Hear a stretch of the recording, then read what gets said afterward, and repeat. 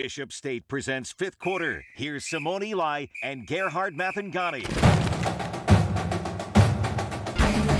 Week 3 of high school football is here. Several teams across the area jumping on into region play. And tonight, 3 top 10 matchups that will determine who takes the early charge in week 3 of the season. Welcome into fifth quarter. I'm Simone Eli alongside Gerhard Mathangani. And Gerhard, we're only 3 weeks into the year right now, but we are already seeing things take form when it comes to region play. No doubt about it. When you have such tight and competitive regions, which we've seen throughout the classifications, it's important to get off to an early start. You never know which games will bite you in November. No doubt about it. A blockbuster matchup for our game of the week in 7A Region 1, 2 top 10 teams, Gerhard. That's exactly right. Foley and MGM. Last year, these two teams played. It was a 1-point game, 43-42 in overtime. MGM looking for revenge and looking good early on. Vikings on the move first. It's Troy Flowers on the carry. Big first down yards. First down there, 21 yards of the carry. 3 plays later, Jared Hollins hits tight end Caden Harrell. Harrell does the rest. 35 yards into the end zone. MGM strikes first, 7-0 early on. Coach Derek Scott and the Foley Lions looking to drum up something. They have had a lot of success on the ground this year, Simone, but not today. Colton Nero fumbles there. Johnny on the spot. Shondell Harris on the recovery. And the Vikings have the football. They take advantage immediately. Hollis up top once again. A beautiful ball to James Bolden for the 31-yard touchdown. And MGM will go on to win and get revenge. Final score, 28-7. Huge win for the Vikings, and Kane Womack is going to be excited to have Hollins there at South Alabama. Top 10 matchup in 5A now. 3rd-ranked Faith Academy playing host to 8th-ranked Gulf Shores tonight. Tons of talent on the field on both sides. Here we go. First half action. Judson Harris, quick pass over to Isaiah Hammock. Makes a man miss. He's in for the score. Dolphins take a 14-0 lead. Rams Hall of Fame head coach Jack French looking for some offense. Mark Hudspeth trying to keep pedal to the metal. Check out this. Might be the play of the night, Gerhard. Jarrett Daughtry connects with his biggest weapon, Ty Goodwill. The Louisiana Raging Cajuns commit, gets up the sideline, stays in bounds, nearly loses his head. He's still upright and comes into the end zone after making a man miss. He's in for the score. The Rams on the board. They cut the deficit 24-7, but Gulf Shores too strong tonight on the road. 31-16 Dolphins win. What a game there. Meanwhile, over to our next matchup, another top 10 battle between St. Paul's and Saraland.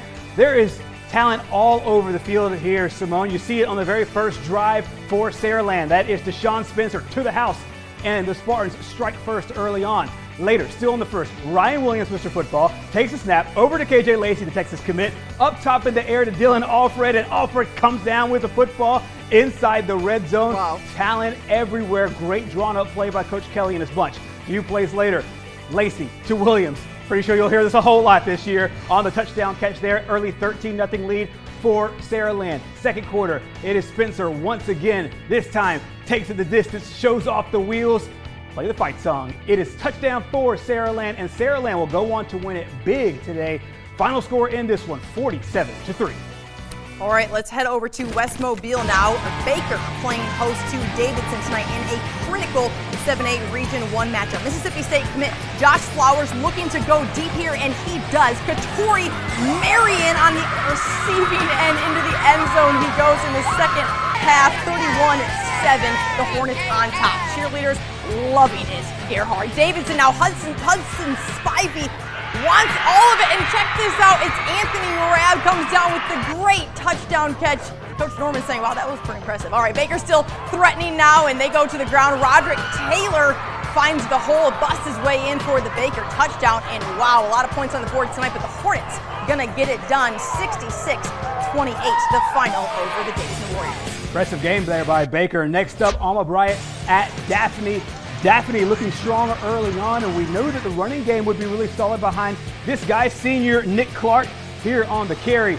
Breaks a few tackles and sets up the Trojans in great field position. They would get this field goal here by John Davis to go up 3-0 early on. Then new quarterback Jamar Monroe for Daphne gets on the scoreboard for the Trojans.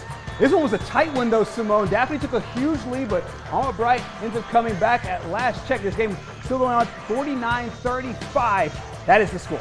Wow, a battle in Baldwin County. All right, staying in Baldwin County, Spanish Fort taking a trip to Baldwin County, and this was a big defensive battle.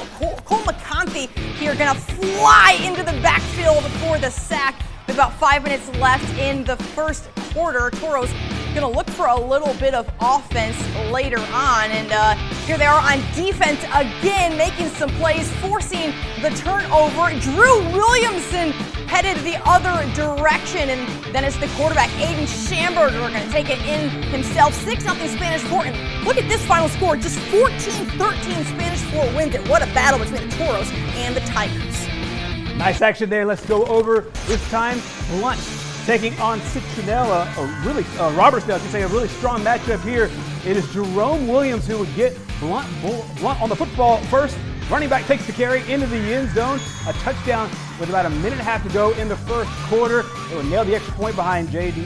Nathan's kick. And then in the second quarter, Robertsdale turning on the juice. It's Devin McCovery on the carry. A nice gain here. A low-scoring affair in the first half.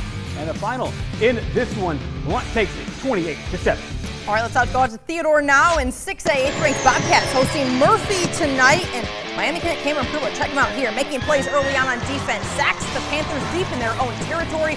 Bobcats with the momentum. Still in the first half, Cameron Rigby, the senior quarterback, hooks up with Braxton Clark. He dances his way in to pay dirt, and Theodore leads it early at home. Later, this is not a replay, but it seems like the same play. Rigby to Clark again.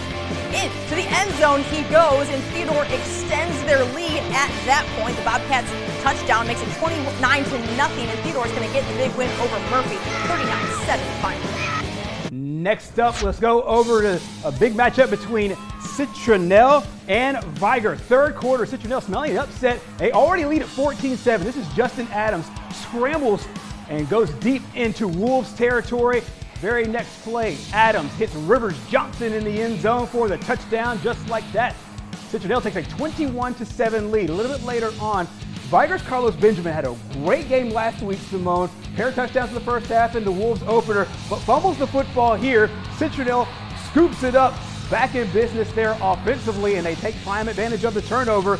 This time, Adams rolling out, taking a little bit of time, just enough for James Reed to get open in the end zone for the touchdown. 28-7, your score there. And Citronelle and Viger right now tied late in this one. We talked about great games. Another great one here, largely early for Citronelle. The Wolves tied up. Yeah, the Wildcats certainly a different team this year with the new head coach. We'll see how that one ends up. We'll see if we can get a final score before the show ends. Gerhard, we are not done yet. A lot more to come. No doubt about it. We also have our Plays of the Week nominees. We also have a lot more scores, a lot more highlights next here on the fifth quarter.